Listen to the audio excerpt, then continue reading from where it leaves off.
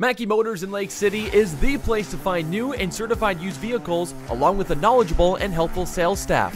Find new roads at Mackey Motors in Lake City. And we want to welcome you back here to 93.7 KKRL here on the Mackey Motors post-game show. Tyler Brunner joining you here as Jeff Lincoln is, I guess, doing his job here for tonight. We got Mabel Langel joining me here on the Mackey Motors post-game show. Great effort from the girls in the second half here tonight, Mabel. Just talk to me about that first half effort. I know probably not the way you wanted it to start off, but what were some things they were doing your guys' way, and what were some things that you just saw from Riverside? We weren't expecting them to have such fast breaks, and we weren't sure about how they were going to look, just knowing like they get better through the season. But their shooting was kind of a surprise. We weren't ready for that, I don't think. Yeah, obviously that break was just kind of the killer there. You had to adjust pretty quickly to that. I thought you guys adjusted well in that third quarter, went to more of a man-to-man defense. Seemed to work very well, but talk to me more about that first half.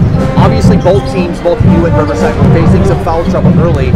What was kind of happening there? I think it was just we needed to get square, get up to the basket, and we just need to, that's all we do. And then I think turnovers really killed us the first half, that we just needed to take care of the ball. Absolutely.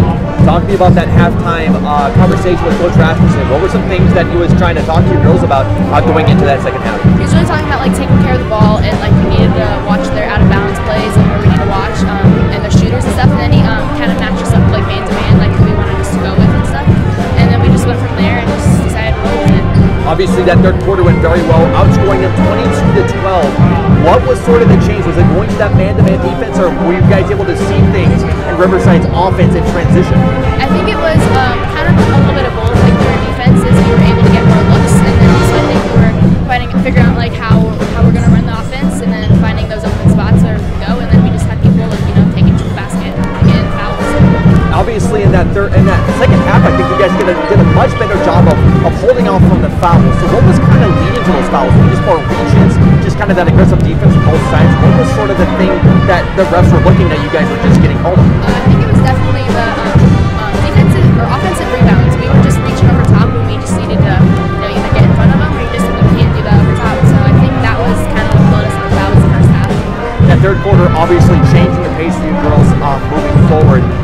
Talk to me just about some of the players. I know for Riverside they're a much younger squad. So who were some of the girls you saw on the floor tonight? And especially yourself included on those rebounds, doing a very good job. What was sort of the thing that was changing? Was it the conversations, the communication between everyone? What was sort of the thing that clicked better? I think it was definitely the communication and just knowing that we need to box them out to get the rebounds, because once you get your 2 fouls first quarter, you gotta box out, and so you don't get any more. You don't want to get in foul trouble in the third quarter, so you don't get to play. So obviously you drop another 65-point game here tonight. Talk to me about that next matchup. What are some things you're looking to clean up before that time happens? Definitely want to keep working on our shooting and finishing the basket. And I definitely think taking care of the ball is a big one for us. We cannot have the quarters with turnovers. We got to have all 4 strong quarters in the basketball game in order to beat them. But we definitely can do it. Absolutely. Anything for yourself that you kind of want to work on? Definitely rebounding, boxing out, and all that. Just better looks.